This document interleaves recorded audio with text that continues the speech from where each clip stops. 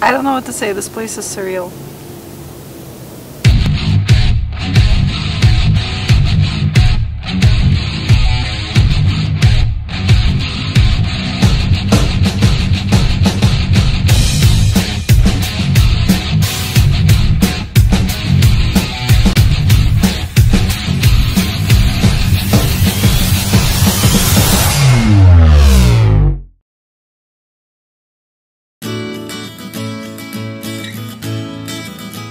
I've been planning for this tour for a while now, and I wanted to do an all-women tour all over Pakistan, the northern areas.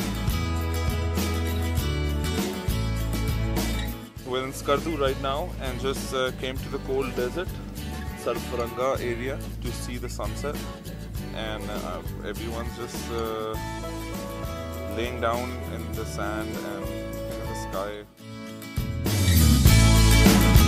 Had an 85-kilometer ride out to the side plain, and the first part of the ride was really amazing.